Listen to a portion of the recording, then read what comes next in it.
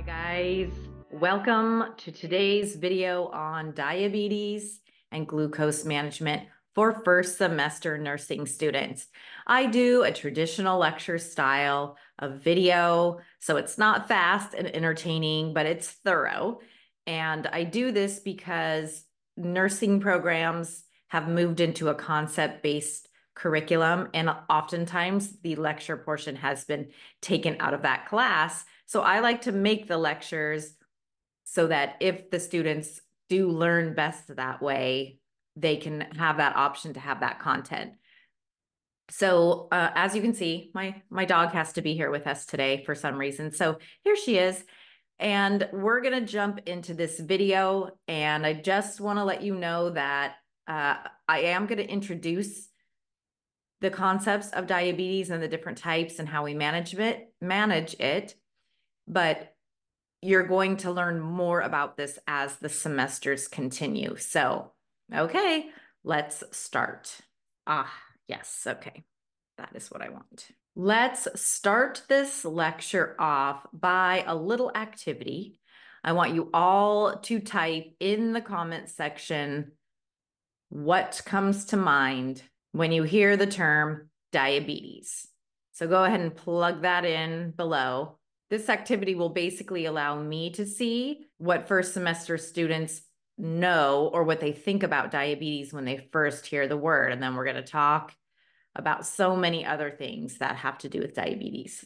In this video, we are going to talk about diabetes, the signs and symptoms of diabetes, things that patients need to watch for, the knowledge gap that our patients face when diagnosed with diabetes and having to manage that chronic lifelong condition, preventing diabetes and complications, and proper ways to manage this. So I get a lot of my slides from a royalty-free Adobe platform so that I can post them on YouTube. And so a lot of times they're in, layman's terms, but that's okay, because then we'll kind of go through it and it'll help you with your health literacy and how you can talk to your patients, because we need to know the medical terminology, but we also need to know how we can relay that medical terminology to patient populations. Okay, so diabetes. General symptoms would be excessive urine, which is called polyuria, infection, thirst, which is called polydipsia, fatigue, which means you're tired, hungry, which is polyphagia, and vision changes. And then the complications that occur are all of these things on this slide: coronary heart disease, nephropathy, neuropathy. Try saying that 6 times fast. Stroke, or CVA, cerebral vascular accident. Retinopathy, so your eyes, and peripheral vascular disease and problems. So that's decreased circulation and perfusion down in the lower extremities. Here's just another slide with the same information on it. Our patients will have peripheral neuropathy. And I know I'm kind of like starting at the end, but I guess this is sort of attention grabbing to see that diabetes causes so many things. So if we can manage our diabetes or prevent diabetes, we are in good shape. Permanent kidney damage, diabetic foot infections, blindness, glaucoma, many complications with diabetes. So how can we prevent it? Well, we can't always prevent diabetes. Let's just say that right up front. But if it is a preventable form of diabetes, then, and we will talk about the different types in just a moment, but we can lower our weight, undergo regular checkups so that the patients can see their trending lab values, reduce salt consumption, reduce stressors. Reducing stressors can help with blood sugar management because having increased stress releases catecholamines and the stress hormones, which then raise your blood sugar. So that's a whole circle there. We want to increase our activity level, reduce our blood pressure, eat more fiber, and limit sugar intake. So remember, this is a slide that is for the general population. So it's simple in layman's terms, but we're going to start there and we will dive deeper as we move on. So the incidence of diabetes in 2023, according to the CDC, 38.4 million people have diabetes mellitus. That's 11.6% of our population. 97.6 million people are pre-diabetic. You will learn all about what pre-diabetes means in just a minute here. So 27.2 million people are 65 years and older. So what does this say to us? This says that our patients that we're going to take care of have diabetes. So it's very important for us to know how to manage diabetes, how to take care of our patients, and all of the different medications. Now, I'm not going to get into the medications in this video, but I could make a video on that if you wanted me to. I know that you will learn that in your pharmacology class, but if you're like, oh, I just love listening to Dr. Jamie talk, I will make a video on the meds. Physiology. Let's talk about the cells that are involved in diabetes and blood glucose regulation. They are in the pancreas, okay? Our pancreas is the organ that we worry about when we have diabetes. So there is alpha cells, beta cells, and delta cells. Let's talk for a minute about the alpha cells. Alpha cells secrete glucagon when blood glucose levels drop, typically below 70. So this would happen like between meals or when you're working out or having, exercise. Glucagon primarily stimulates the liver, but it can also work in the kidneys to convert amino acids into glucose, which glucose is our sugar molecule. And glucagon stimulates the liver and adipose tissue to break down lipids and release fatty acids into the circulation to produce glucose. As glucose levels rise, the release of glucagon by the alpha cells is stopped.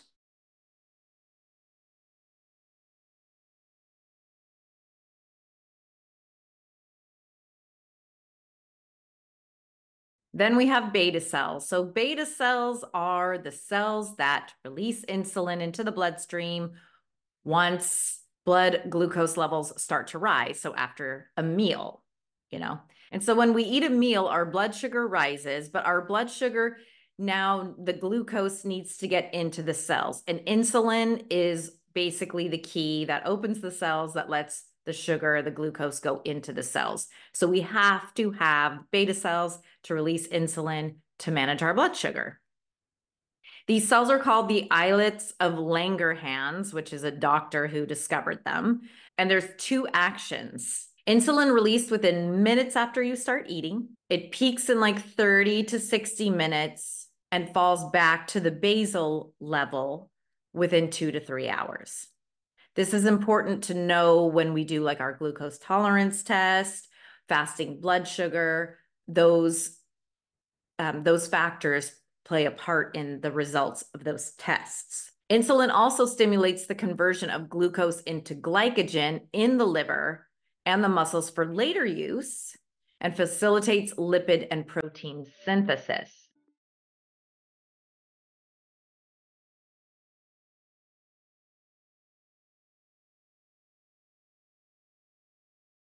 The beta cells in the pancreas, very, very important. They automatically make, store, and release insulin as needed to keep our blood sugar levels in the normal range, which depending on what hospital you're looking at or lab values you're looking at, that's usually between 60 to 90, 60 to 100, 70 to 100, somewhere in that range. So there's two mechanisms of action. One is our basal rate. That is a level of insulin that's secreted throughout the day and night that keeps us at a steady level of blood glucose. Then there's also prandial release of insulin, which is known as like a bolus dose that our pancreas gives us when we eat. And this helps so that all the glucose can go into the cells, be utilized for energy, and our blood sugar level goes back to sort of the baseline level. There's delta cells in the pancreas, which releases the somatostatin, and this stops all the release of the pancreatic hormones, including insulin. So this is the brakes on, okay, we have enough insulin circulating in our bloodstream. We can stop producing it now. So homeostasis. How does our body keep everything within that 60 to 90 range? This is actually really amazing that our body can do this. Our blood glucoses fluctuate throughout the day. We want to maintain that 60 to 90, and it's kept in range by our pancreas releasing insulin to bring our blood sugar down and releasing glucagon to bring our blood sugar back up. Diabetics have pancreases, don't release enough insulin, or their cells just aren't receptive to the insulin. So they struggle to keep within this normal range. So in the beginning of this video, if I didn't mention it, I have been diabetic since I was about 21.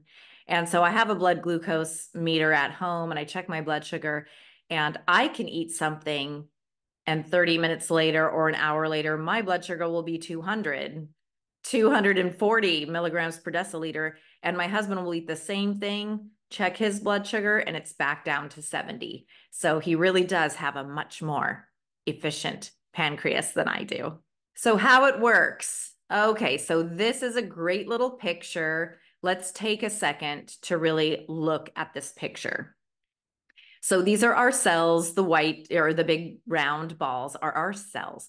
And then you can see that there's an insulin receptor and a glucose channel. So the glucose channel is going to open up when the insulin fits into that insulin receptor, and then all of the floating glucose can go into the cell, taking it out of our blood sugar or out of our bloodstream, lowering our blood sugar, and then utilizing it for energy in our cells. So when you hear diabetes lectures from other instructors, you'll hear the term chemical key most likely. So insulin is the chemical key that unlocks the cell to allow the glucose to enter the cell. According to the American Diabetes Association, non-diabetic people run within that blood glucose range of about 70 to 100 milligrams per deciliter.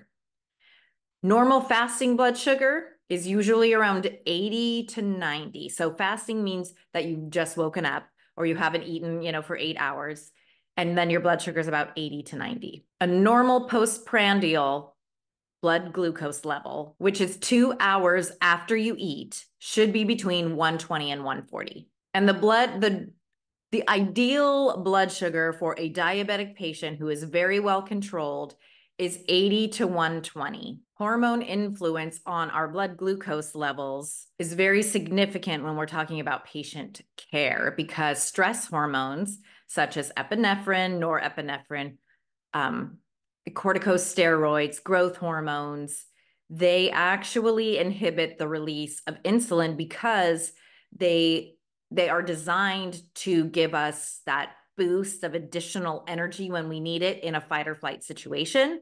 But when you're chronically just stressed, or you're hospitalized and your body is under stress and you are under stress, then it's a long-term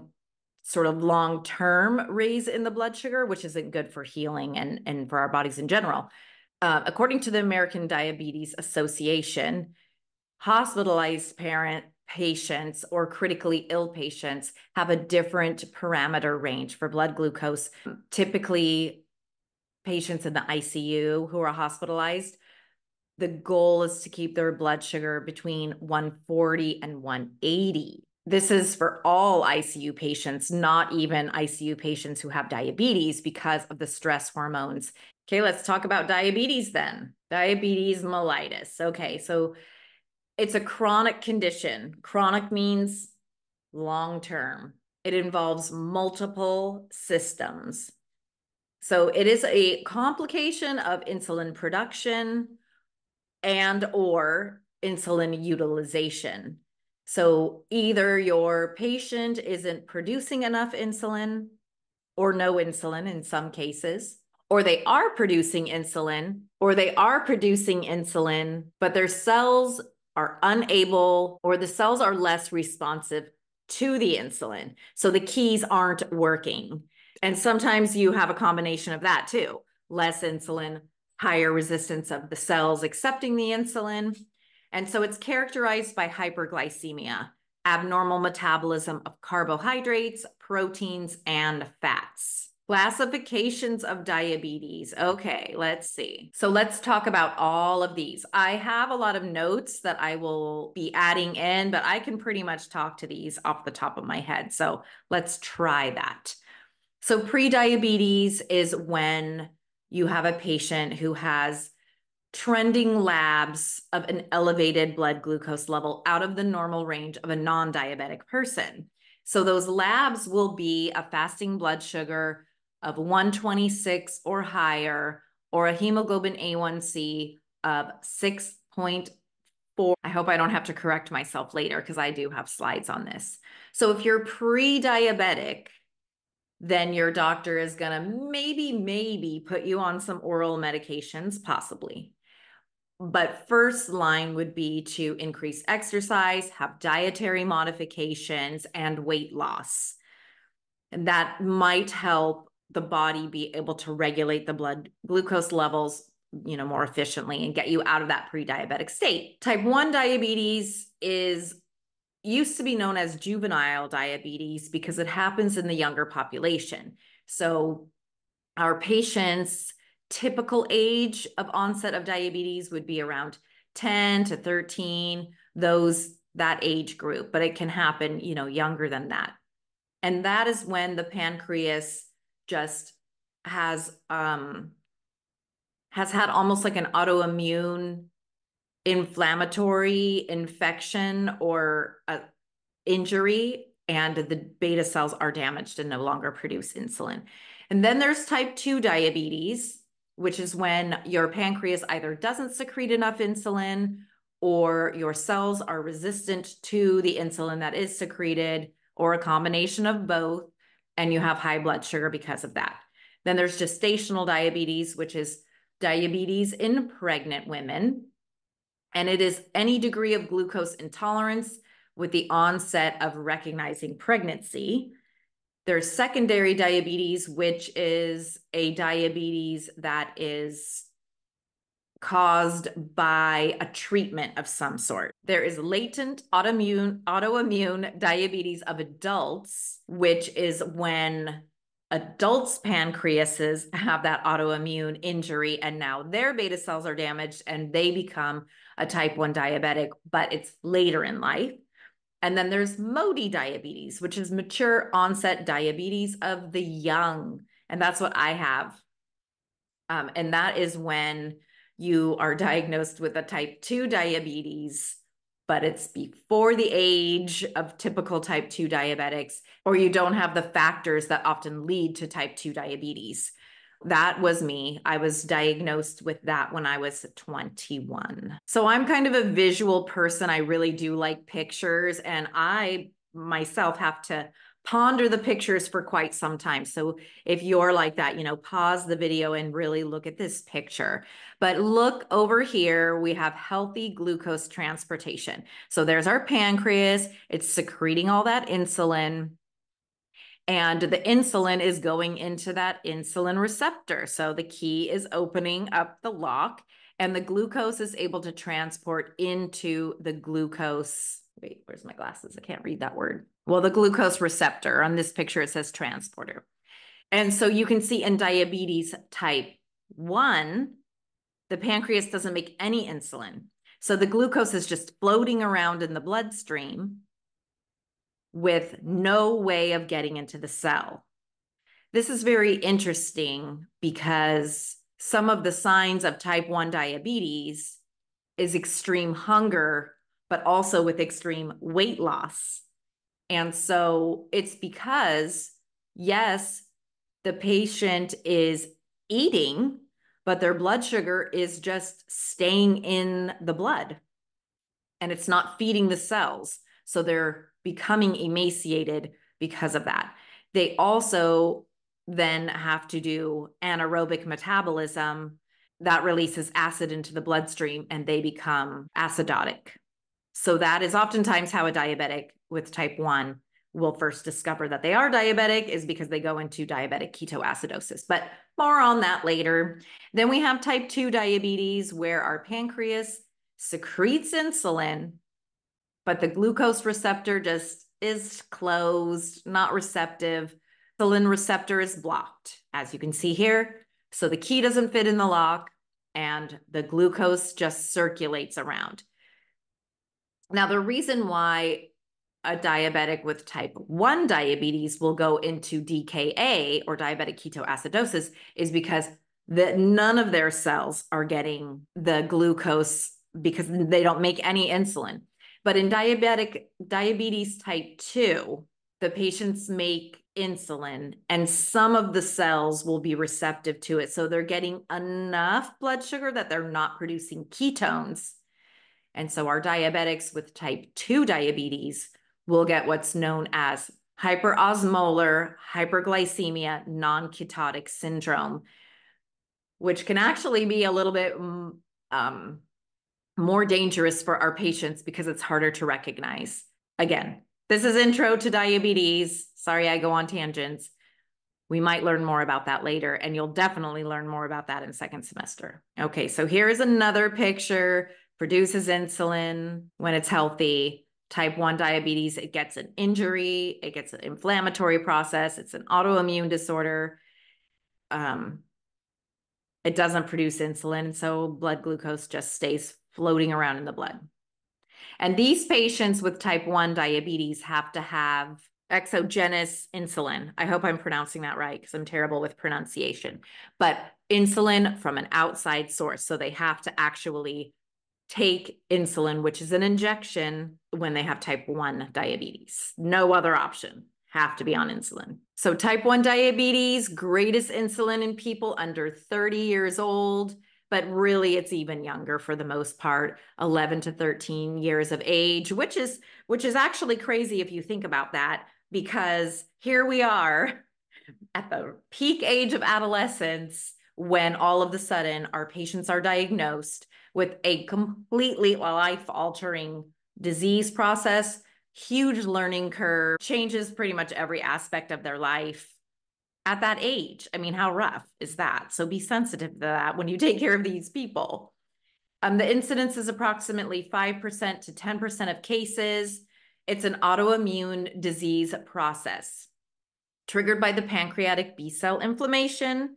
Autoimmune antibodies impair B cell function. So in layman's term, it damages our B cells and they no longer secrete insulin. And so my daughter is a type 1 diabetic and she was diagnosed when she was 4 and it was right after she had the flu.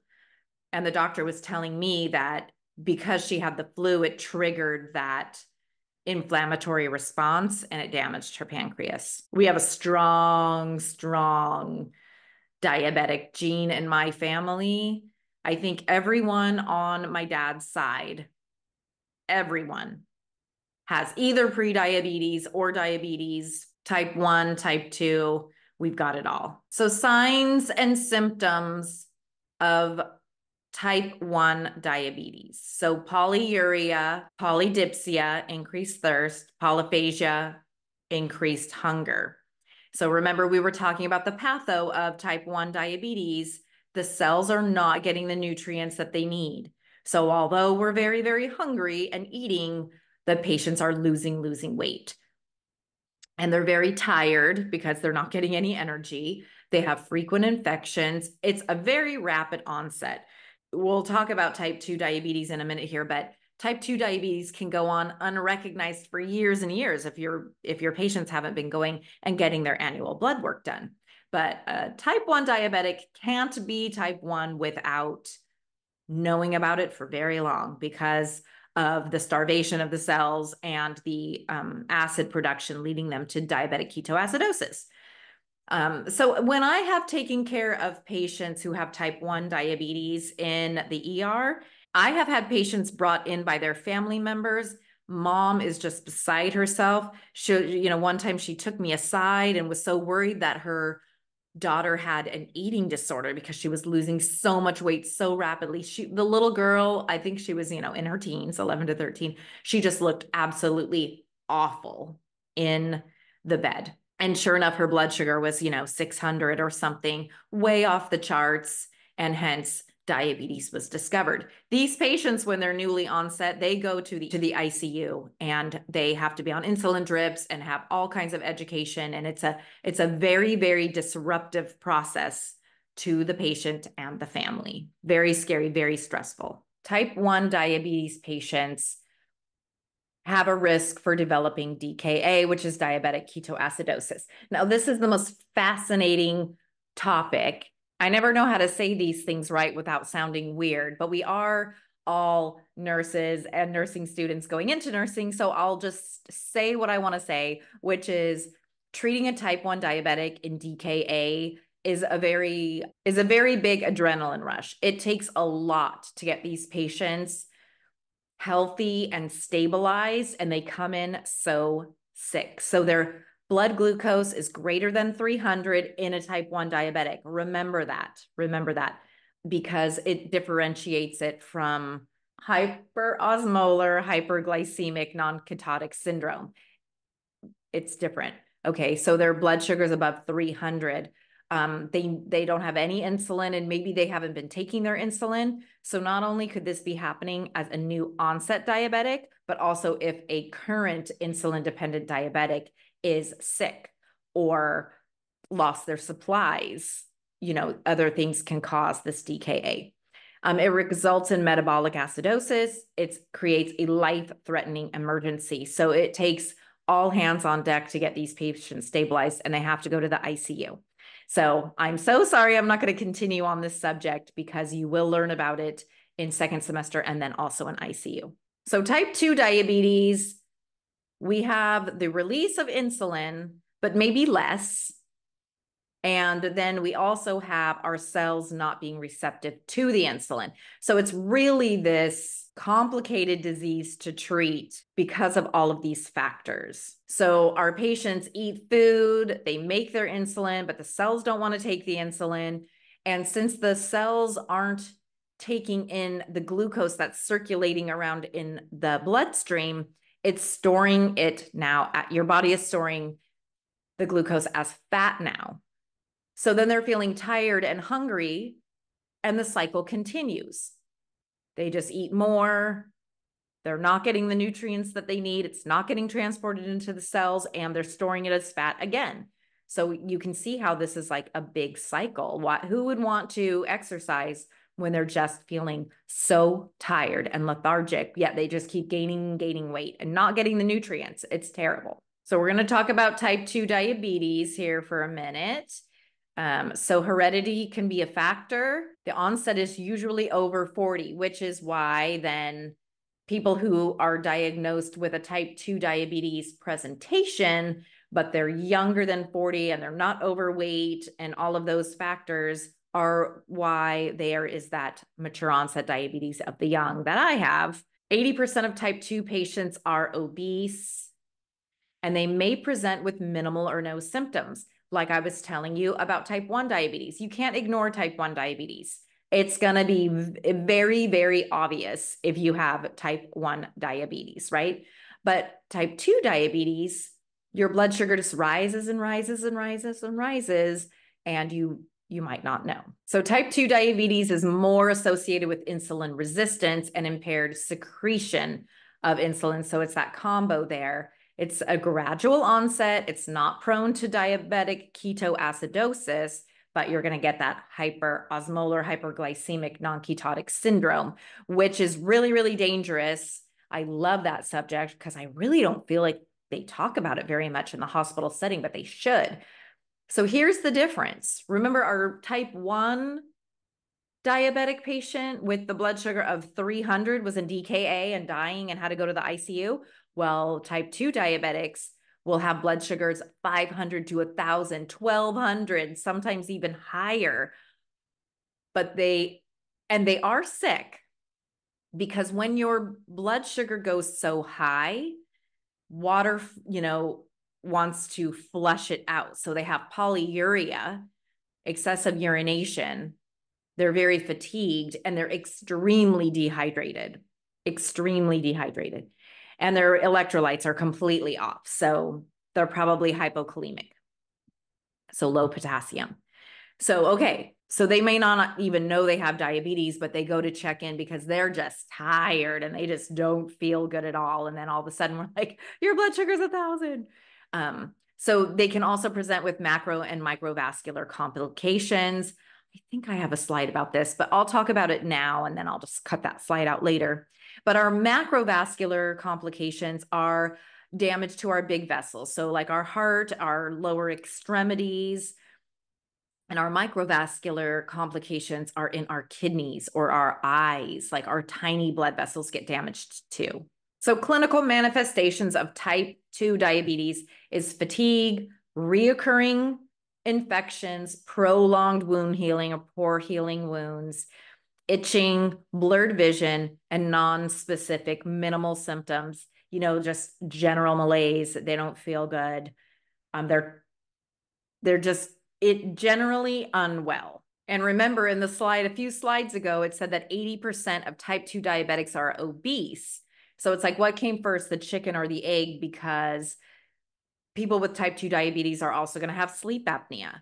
They may have those skin conditions where they have like the dark rings around their neck or skin tags. They may not be associating that with diabetes. It might be because of obesity, but what is it? Did the obesity cause the diabetes? Is the diabetes making the obesity worse? So people who are diagnosed with type 2 diabetes, they have a lot of work to do, and it's a big learning curve, and they need a lot of support in the beginning. Gestational diabetes. So the onset for gestational diabetes is during pregnancy, and approximately 4% of the women have gestational diabetes. Sometimes gestational diabetes can just be managed with diet modifications and increasing their activity level. And it's typically diagnosed in the 2nd to 3rd trimester by a glucose tolerance test that all of us women have to have. If you have had a child, you know exactly what I'm talking about. You go to the lab, they check your blood sugar. Then you have to drink this big drink of sugary fluid. I think it used to be called glucola. I don't know what it's called now, but then you would have serial blood sugar checks from that point on to see if your pancreas was bringing your blood pressure or your blood sugar down into that normal range. What was it, 120 to 140 postprandial? So if it's not, and it was higher than that, then you would be deemed glucose intolerant. And then you could be diagnosed with gestational diabetes. So, but having gestational diabetes puts you at risk for all these terrible things: cesarean delivery, fetal death, neonatal mortality and morbidity. 60% of the women who have gestational diabetes develop actual diabetes within 15 years. That is really important to know. And also, once you get into OB, you'll probably learn more about this, but your babies of gestational diabetes moms will be large for their birth age. And secondary diabetes is an abnormal elevation of glucose levels from another treatment. So if they have Cushing's syndrome or hyperthyroidism, it can affect your blood sugar. And hypothyroidism has long been known to increase blood sugar and cause hyperglycemia. Cushing's syndrome increases the cortisol levels, which, remember, is one of those stress hormones that inhibits the production of insulin. Parental nutrition is when our patients are getting their nutrition via IV, and it is high in glucose, so it can cause that high blood sugar. And then corticosteroids or seizure medications can raise our blood sugar too. So that could be called secondary diabetes. Hopefully it will go away once those disorders are resolved. So a normal fasting blood glucose is less than 100. So that means if you wake up in the morning and check your blood glucose, it should be less than 100 in a non-diabetic person. Impaired fasting glucose would be greater than 100, but less than 125. So that's just impaired. And then a diagnosis of diabetes would be if your fasting blood glucose is greater than 126. And that is a funny thing about my diagnosis. I think for For about a year or two, I was 125. And then when I got to the 126, it was like, oh no, now I'm officially diabetic. And if you take a blood sugar any time of day, just a casual check your blood sugar any time of day, and it's greater than 200, then this could be a strong, strong indication of diabetes. It's not an actual diagnosis, but they would probably have you check your blood sugar more frequently. More on laboratory tests. So there's glucose tolerance test that we just talked about. There's a glycolated hemoglobin A1C, which is an amazing lab that I love. There's urine and ketone levels to see if we are producing ketones, which basically means that I always talk like it's us and not our patients. Oh, well, sorry. But that basically means that our cells are not getting enough glucose and they're having to break down our stored fats for energy, which releases ketones. And then we have serum electrolytes. Potassium is a big, big factor when it comes to diabetes. And then we have point of care glucose tests. So let's see if I talk more about these on slides coming up. I do. Okay, I know this is a repeat slide, but I mean, you guys are nursing students and hearing things more than once is a good thing, right? So fasting plasma glucose, overnight fast. We take your blood sugar in the morning, you want it to be less than 126. If it's greater than 126, then that's diabetes. There's a random plasma glucose, any random plasma greater than 200 plus symptoms. So polyuria, polydipsia, weight loss, fatigue, wounds, any of those symptoms is a diabetes diagnosis. I mean, you obviously have to get this from your doctor. You can't just diagnose yourself with diabetes, but yes. And then postprandial plasma glucose is when it's drawn 2 hours after a meal. You want to know what that is. Okay, so let's talk about hemoglobin A1C. This is really, really important to know. Hopefully your patients have this in their chart because then you can really see like where are they at with their blood glucose management. That's what it's all about. Okay, so hemoglobin binds to glucose in proportion to the level in the blood and reported as a percentage. So your hemoglobin A1C will be a percent. It indicates the average level of control over the last 3 months. So you guys, this isn't an absolute number, but it's like where about has our patient been in? Like what range have they been in over the last 3 months? It's a helpful lab. It's not an end all be all lab. Okay. And the reason why I'm saying this is because it's an average over the last 3 months, which means let's say you have a patient and their blood sugar is 500 half of the day, but they drop significantly and are in the 40s some parts of the day, then their average isn't going to be totally reflective. But what a hemoglobin A1C can tell us is, are they in control of their diabetes or are they not? Okay, so that is kind of what we're looking at with the hemoglobin A1C. Pre-diabetes is 5.7 to 6.4%, and diabetes is 6.5 or greater. And I do take metformin on a daily basis, but my A1C is always 6.4. Doesn't matter how I am acting, eating, running marathons, I'm always 6.4. And the key here is diabetics should keep their A1C below 7%. And anyone with diabetes will know what their A1C is, and hopefully they will be able to brag to you what their number is. Like, oh, I'm below 7%. As you see, I just told you mine. It's just a thing. It's a diabetic thing. Okay, so I like visuals, I told you, and even though this was on Adobe, royalty-free pictures, I was like, oh, this is pretty cool.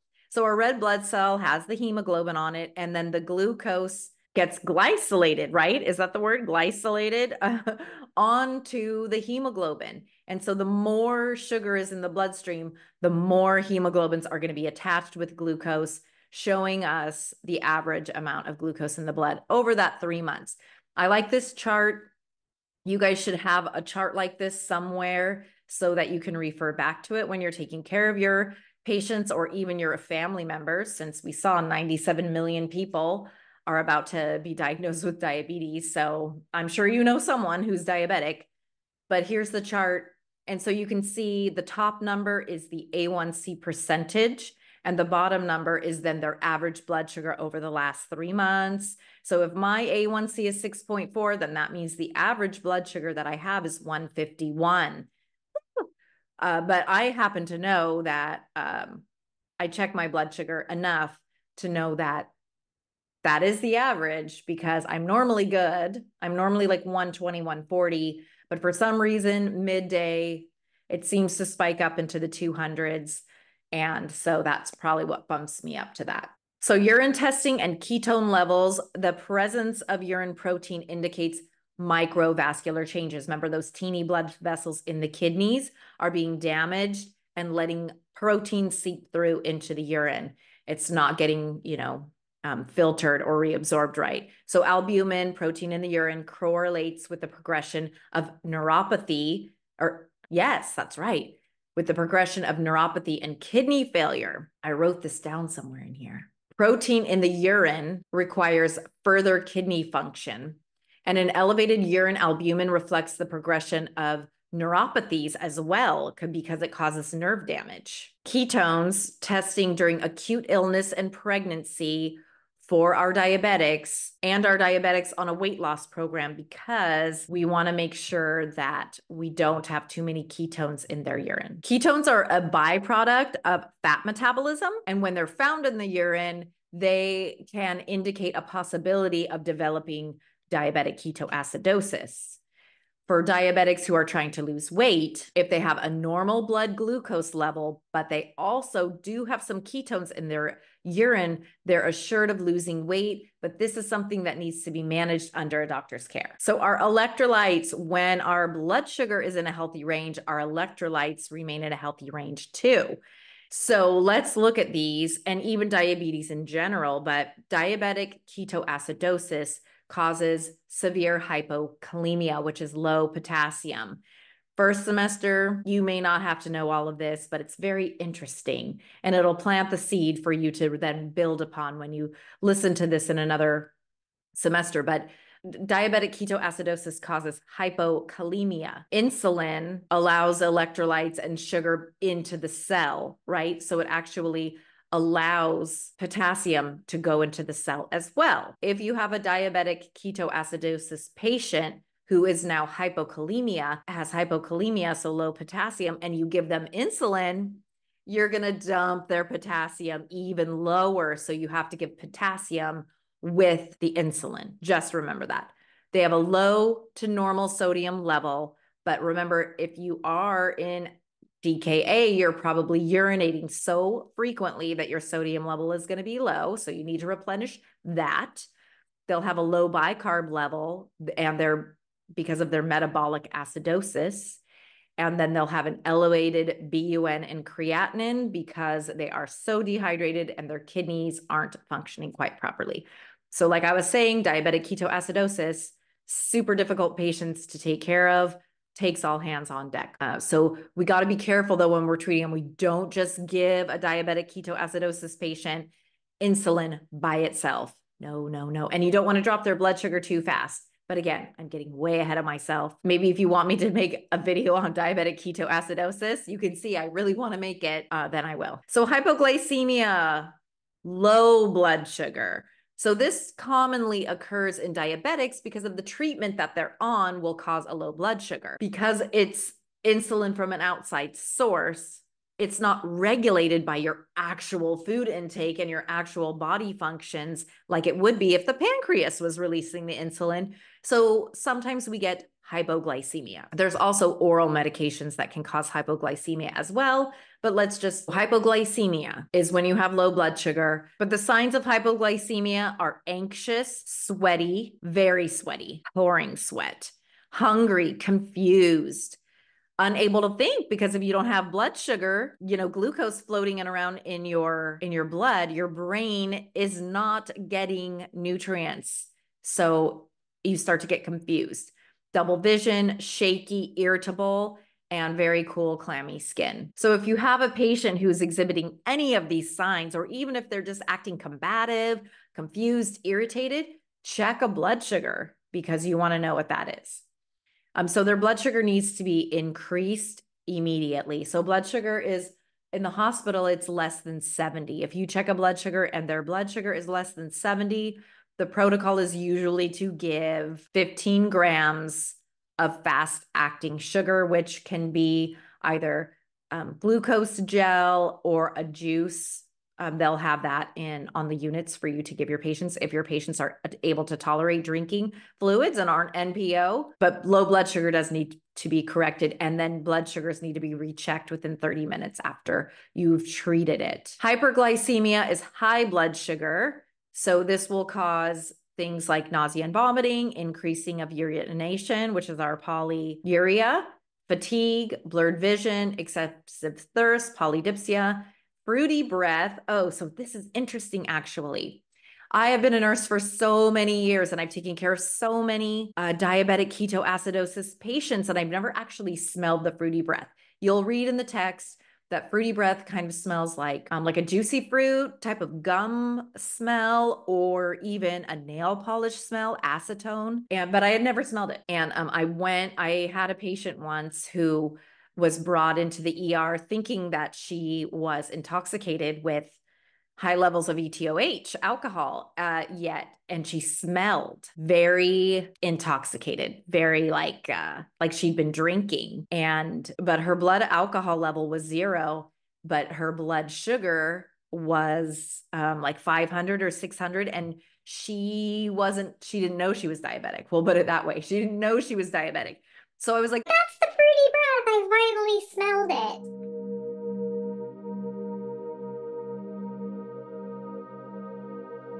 Okay, so let's talk about checking your patient's blood sugar. Now, in our lab class, we're going to watch a video on the meter that we use in the hospital so that you guys can see that, because here's a little something about checking a blood sugar once you're a nurse.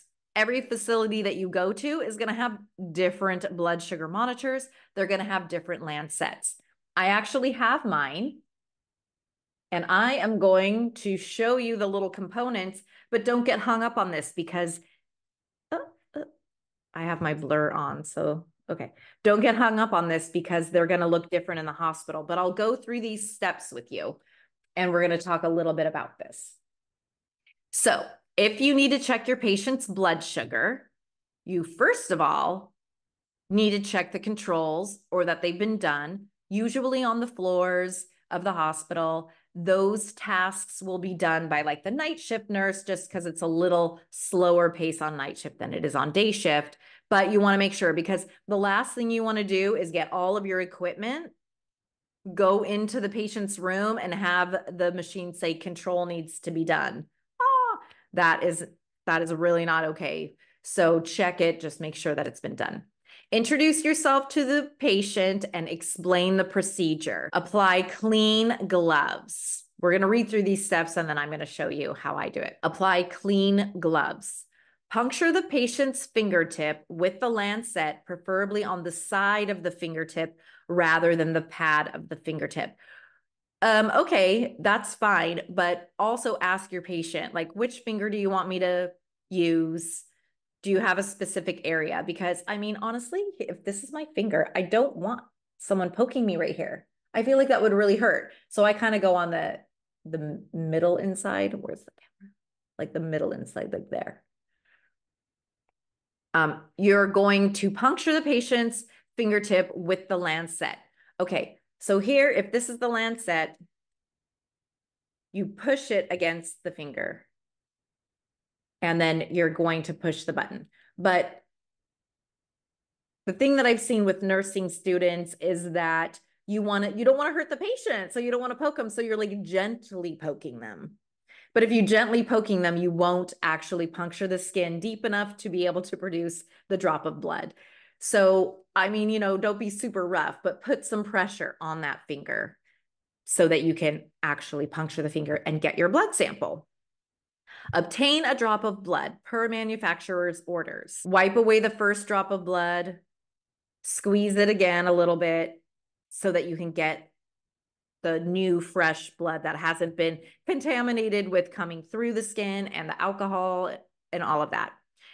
So cover the puncture site with a clean, dry material. Usually you can just use a cotton ball and ask the patient to pinch it, and it'll stop bleeding on its own because it's just a teeny, teeny puncture.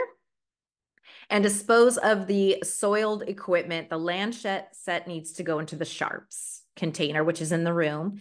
And then the meters in the hospital, when docked on their charging station, will put that number, the blood sugar number, into the computer. And I'm just going to kind of leave that at that because there's different protocols that the hospitals want you to do. And so we'll talk more about that when we go to clinical because every facility is different. So I don't want to give one group different information than my group. Okay. Okay. So let's check my blood sugar. What time is it? It is 10:15. So we'll see what my blood sugar is. And I bet you it's just, annoying and high. So first I have my alcohol wipe and I am going to wipe off the surface. So when you wipe off the surface, you want to give it a good 30-second scrub here. And then you have to let it dry. Nursing students, do not blow on the wet alcohol site to dry it because what are you doing? You're putting germs all over it. You can maybe do this if you're in a hurry, or you can do this as the first step and then wait to, and they get your supplies ready while the alcohol is drying on the finger. Okay, so then you're going to get your test strip. And I don't want to show you too much about my meter because it's not going to be the same as the hospital. I have like a private one that, my doctor prescribed to me. But you'll put the strip into the meter, and then usually putting the strip in will turn the meter on. And so now you're ready to go. It says apply blood, which the meters in the hospital will say that too. And then we're going to poke me. Okay, let's poke. So I'm putting enough pressure on that I'm going to actually puncture the skin. Did I get it? Didn't even feel like it. Ooh. Well, that's because I have like really good lancets. Okay, but here I'm squeezing. If you pass out from the sight of blood, don't look. I'm squeezing. You don't really want to milk the finger, but I'm cold and I'm in my office, so it's not good. So then I'm going to wipe that first drop of blood off with the alcohol wipe or a cotton ball. And I'm going to squeeze it again and see it comes back. So now I have my drop of blood. You want to put the meter to the blood, not the blood to the meter, so that you can kind of suck it up like a straw. Okay, and then it counts down. Oh, you're going to see it before I see it. Ooh, what was that? 145, 145. And then my meter's like, oh, this is above average range. Oh, well, yes, it is. I will walk around the block. Okay. So then I would take my meter out with my gloved hand and I would put the meter or all of the trash into the trash can, but the lancet goes into the sharps container. Some good tips on how to get your patient's blood to actually give you a good drop is to have their arm hanging dependent. And if they're really, really, really have a lot of calluses or poor peripheral circulation, you can sometimes use like a warm towel and wrap it around their hand for a few minutes before you go in to check their blood sugar, because our patients, if they regularly check their blood sugar, their fingers will be very, very calloused. Okay, so that is how you check a blood sugar. We will do way more training on this when we get to the hospital, and in class we'll practice it, but I just wanted to introduce you to that kind of concept. Okay, well then, that's it. I hope you enjoyed this video. Let me know what you thought. I feel like it's a 10-hour video, but we'll see. Okay, bye.